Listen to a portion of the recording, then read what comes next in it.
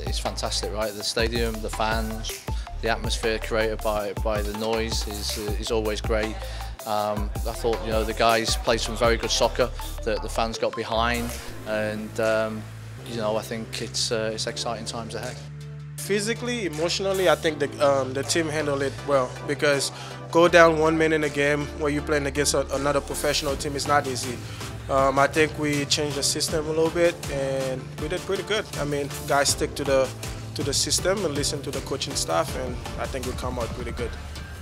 Our team's got great character, proud as always of them. They work extremely hard. What you see out there is we see every day, and there's a good togetherness about the group. And you know, even when we went one man down, nobody panicked. Everyone was patient. Everyone stuck to the plan. Everyone kind of, you know, got on the ball and was brave. You know, you look at some of the players that were brave on the ball in those moments. We've got one man less, and there was only a couple of times where they pinned us in and put us under a lot of pressure. But you know, and our back line held strong. So all in all, I think for us we learned a lot, and I think it's very exciting. I think we're gonna learn from this game. So it's a preseason game. Expect it to be like that, but hopefully in 2 weeks we'll be a little bit sharper and go from there.